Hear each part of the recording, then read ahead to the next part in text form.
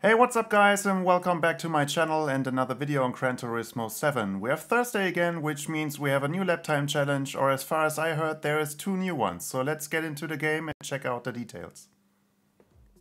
So as mentioned, we have 2 new challenges, one of which is due to the World Series happening in Prague soon. So we have the Red Bull Ring in Group 3 and the other one is on Trail Mountain Circuit in reverse layout in the Roadster Shop Rampage vehicle. But let's just focus on Red Bull Ring first. And we have to choose from 12 different vehicles out of Group 3.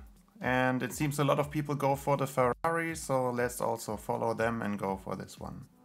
And one thing I have just noticed is we have a wet track, or at least damp. Let's check for the tires.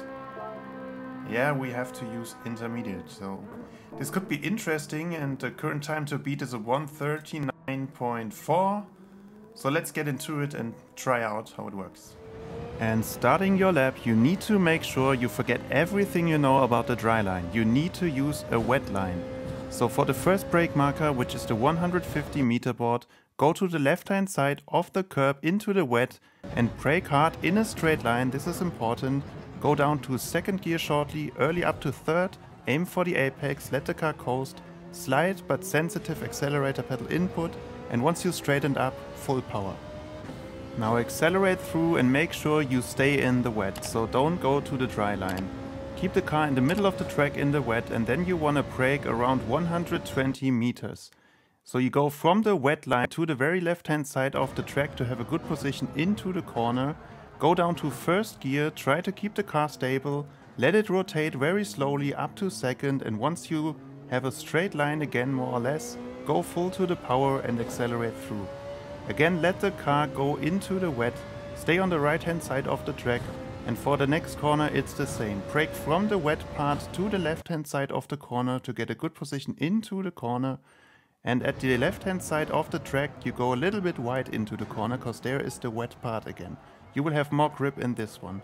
So let the car rotate in second gear, and again once you straightened up, go to the power fully and accelerate in the wet line. Accelerate up to fourth gear, position the car to the right hand side into the wet, and the next brake marker is around 70 meters. Brake hard but short and down to third, and for some rotation you may then use second gear as well. Then early up to third again and let the car coast through the corner with some sensitive power input.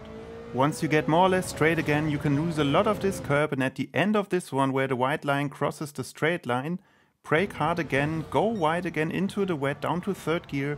Again, let the car coast through the corner, and once you notice you're straightening up, go fully to the power again and go straight to the wet part of the track on the left hand side. Accelerate through in fourth gear, really rev this gear out up to fifth, and your next brake marker is shortly after the 100 board on the left.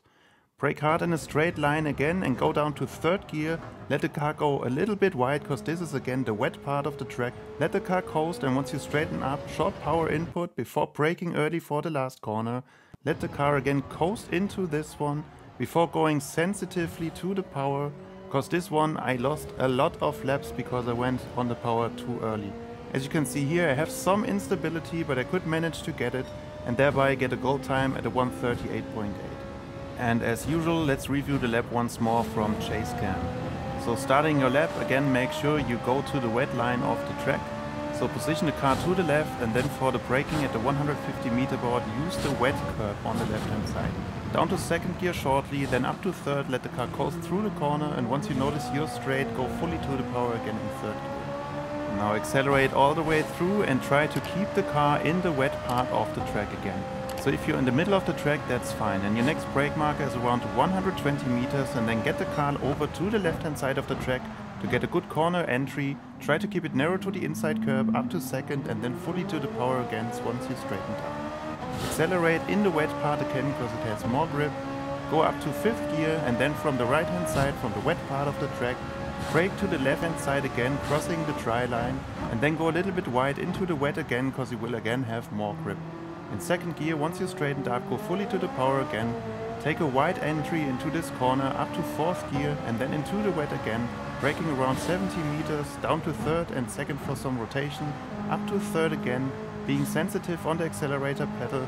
Use a lot of the curb on the right hand side because it's the wet part again, At the end of the curb, brake down to 3rd gear, let the car coast through the corner, and once you straightened up again, go back to the power, going straight over to the left hand side of the track, which is wet again, accelerating 4th gear, revving it out up to 5th, and then at the 100 meter board, brake in a straight line, go wide again into the wet area in 3rd gear, let the car coast fully back to the power shortly, and then braking early for the last corner.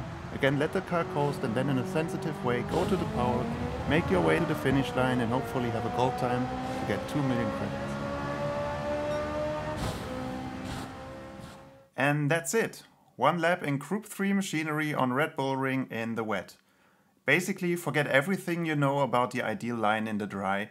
You have to use the wet line using the wet tires. I used the intermediates, I didn't go for the wet ones, but if you're not comfortable on the intermediates, maybe it's worth a try.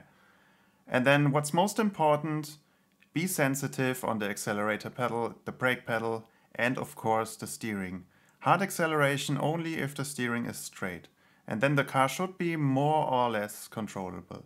But let me know in the comments how you handled this one. As usual, if this guide helped you out, I'd be happy if you leave a like and consider subscribing to my channel. I will as well upload another video for the other lap time challenge. And don't forget the video I uploaded last week for the challenge on the Eiger Nordwand. And then I say thank you for watching and I hope to see you in the next one. Bye bye.